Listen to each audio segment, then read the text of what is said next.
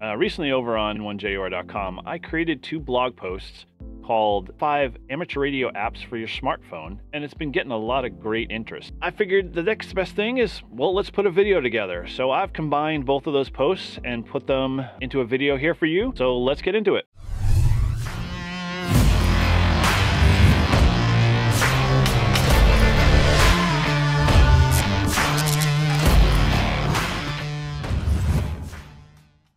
So the first app we're going to get into is called Zulu Time.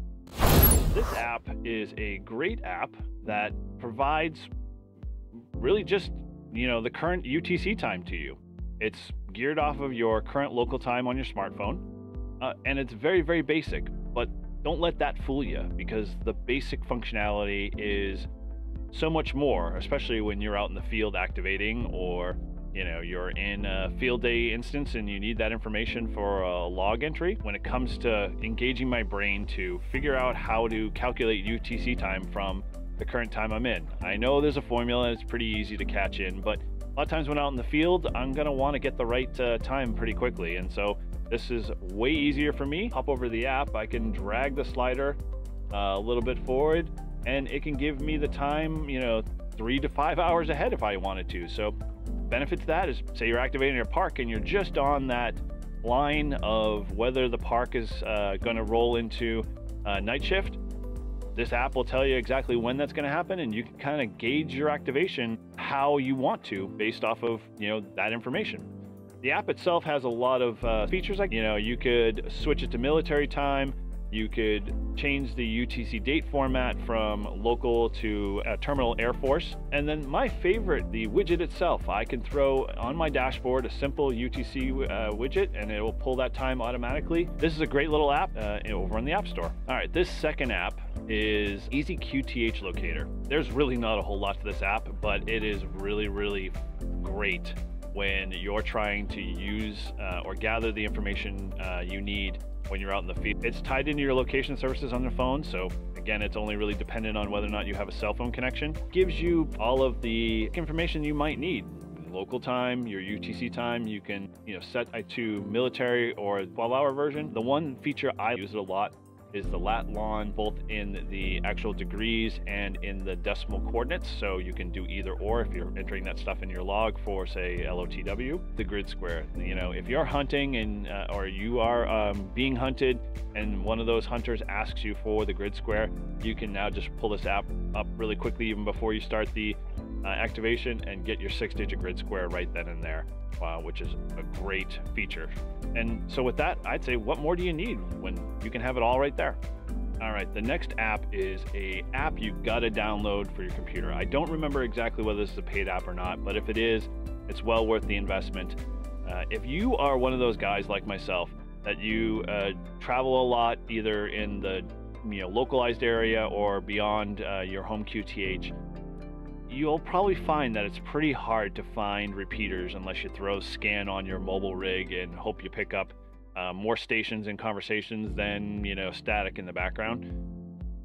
I find that my mobile rig is not one of those rigs that has the capability to be able to find repeaters on a quick scan or a smart scan and then gather the PLs and everything. So I've got to have an alternative to that, and this is an app for it.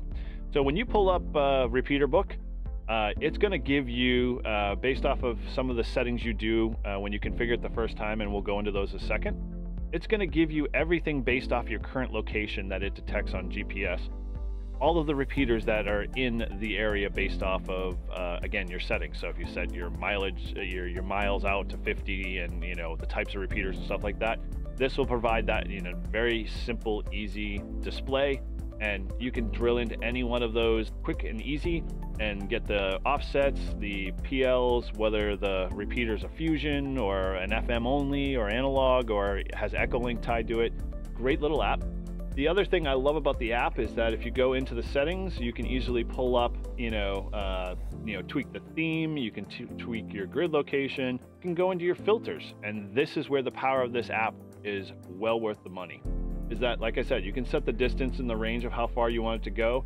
You can sort by, frequency and a number of different things, or distance by default. You can select what repeaters you're looking for based off of obviously what bands, interest you and are your favorites. So I can select, I want 2 meters in 440.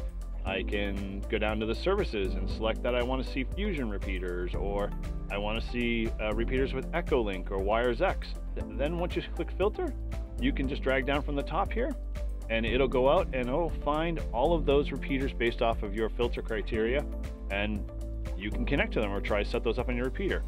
Now, the only problem I have is if you can't remember how to program your radio and save those to memories, well, you might want to dig out that manual again. All right, this next app is a great app for the money. This is called Ham Ant Cal, this app is a great addition on the premise that if you're like me and math is not a strong suit, then this tool makes building antennas, whether you're out in the field or even at home, and this tool will provide the information you need very quickly, do all the calculations, and they do it across the board, both for a wire antenna or a vertical, and all you do is just plug in your frequencies, click calculate, whether you're going to do it in metric or regular inches. You will get all of the values you need right out of the box. It literally takes the guesswork out of this application. So in my mind, well worth the money and well worth the investment. All right, the fourth app that I have in my list of the top 5 apps is Whisper Watch. This app is an app that almost, I think, deserves its own video, primarily because there's a lot of features in here that I could go into very much, a lot of depth. But if you guys want to see more on a specific video of this, leave a comment in the description below. This app, you can do searches against existing Whisper tests you've done in real time, and it actually interfaces, as long as you have a cell phone connection, interfaces with directly. So when you go to their website, the app is literally doing it in the background. So if you've say you're out in the field as an example, and you're testing out a new antenna, and you've got Whisper set up on a laptop, and you're running tests back and forth, and you see a result, well, this tool, real time, while that's running, you can pull up by call sign, by grid square, everything you normally do in the Whisper app or the Whisper website, you can do in this app. Again, more charts here, so you can analyze, your overall connection by distance. And this app also has a great feature, which is well worth doing a deep dive on if you haven't done this before. If you don't have your, say, laptop out in the field with WSJ-TX and Whisper running, this app can actually simulate a Whisper test right from the phone, just right off of your transmit mic. You just go into the app, and with a couple of clicks, you can easily send the tones from the phone just by holding it right by the speaker, and get almost instant results back from the app as to how far you were heard and who heard you, and so forth and so on. So this app is great if you're looking for a field app that's going to give you good results, especially if you do a lot of antenna testing and you're trying to figure out what antenna does well in different scenarios. This is a good tool to be able to do that with. So if you haven't downloaded Whisper Watch, it's got to have at the ready.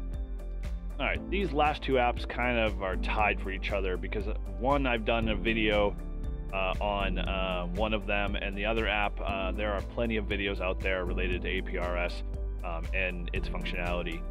But let me touch on those real quick. APRS.fi, if you haven't done this on your phone already, my advice is pull up a browser on your smartphone, go up to APRS.fi, and bookmark it and turn it into a small little app on your phone, just for the capabilities of being able to use it for tracking, for analysis.